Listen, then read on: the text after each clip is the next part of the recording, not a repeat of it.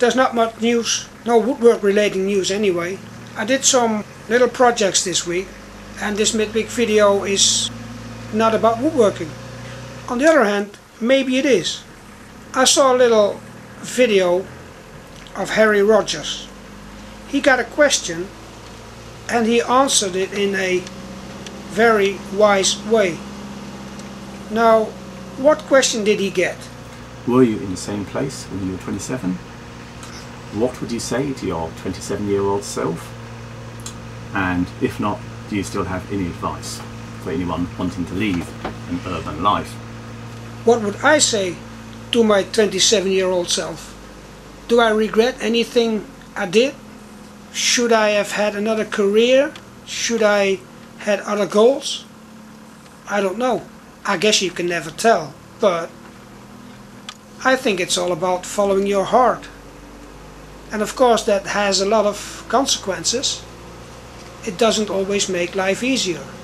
But for those who are working in an office or having another well-paid job, and they're going into their workshop at night or in weekends and like all that woodwork or welding or making art or whatever it is you're doing, there's something you should realize, that you could follow your heart and maybe be successful in that thing you want to do.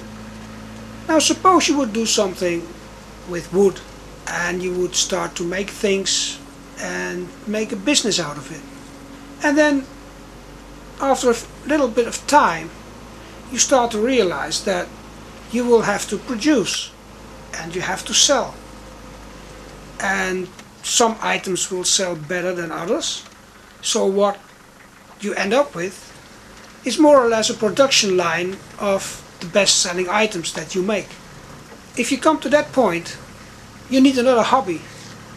You know, a hobby to de-stress from woodworking. To me that happened. I started my own framing business. I restored and made picture frames, and I was very successful. I even became the best of Holland by all the colleagues and galleries in Holland that are there and that could vote.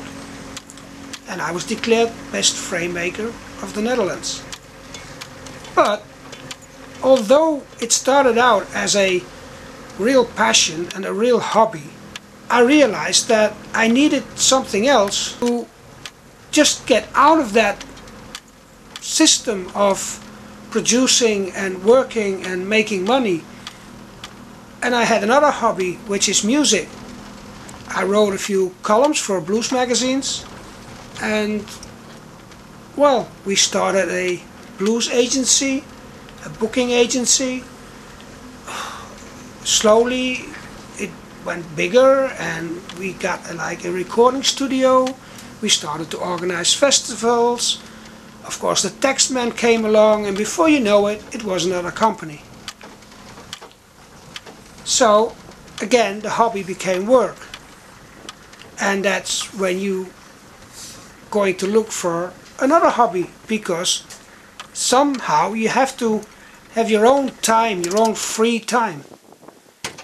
Well, in the end, we took the decision to sell it all, move to Portugal, and we did well for, well, about 7 years. And now, of course, the consequences are, the economics are a bit down, that, well, we can't complain, but we got a hard time getting all the little threads tied together. But we're free, we're living in a holiday destination, and to be honest, life is pretty good. Now, of course, the woodworking thing became more or less work again, because to survive I have to sell a few things every now and then, or take a job to build something or to repair something. But it is in a scale that it's still a hobby. So yes, we can't complain.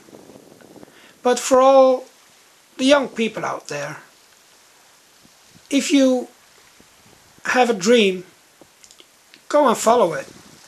I know by the time you got kids, you got married, you got responsibility, and then it's a hard thing to do. But you only live once, and you should follow your heart. It could go wrong, but hey, you could say, I've tried. Having your own little business, as all people who have a little business can tell you, is not going to make you rich. So it better be something you really like to do.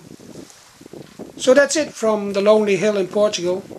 Do some woodworking. It's a fine way to spend your time. Até logo.